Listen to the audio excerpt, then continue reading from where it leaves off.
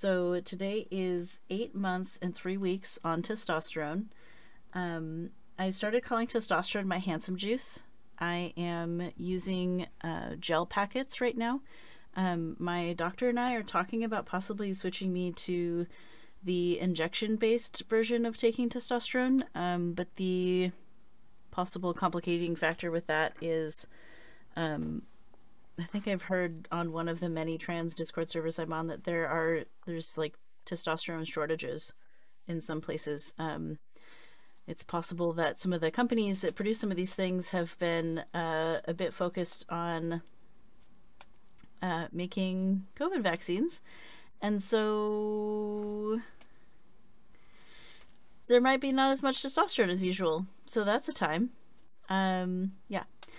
But you know, we're gonna do our best.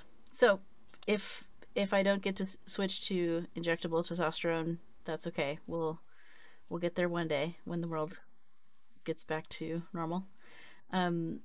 So the other update that I have for you all is that I had my first straight razor shave this week. I went and got a haircut. I'm so handsome. But I also got a straight razor shave on my face and my neck. And now I have all these little golden scruffies that are growing in, and it's like the best sandpaper that exists, and it's so fun and nice. There was like a hot towel thing and some goo and more hot towels and more goo, and it was very fun, and I felt very handsome. And yes, it's so nice. It's just it feels like a rite of passage, like a masculine rite of passage. So anyways, the other thing that my barber told me that I thought is notable and worth sharing, you might notice I have a lot of acne happening right now, which is very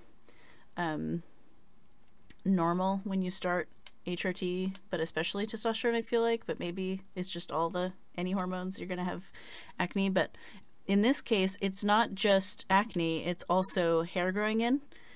And so it's productive. My barber assured me that 1, it will end, and 2, it's productive. It's not just like only pain and discomfort. It's also like I'm actively growing hair on my face, which is cool, which is really exciting.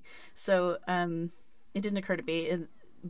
My barber is non-binary. They totally geeked out about like the science of hair and how it grows and all this stuff. I was like, wow. I love it. I love that your special interest is how hair grows. This is so fun. Anyways, so that is my check-in, and I'm so grateful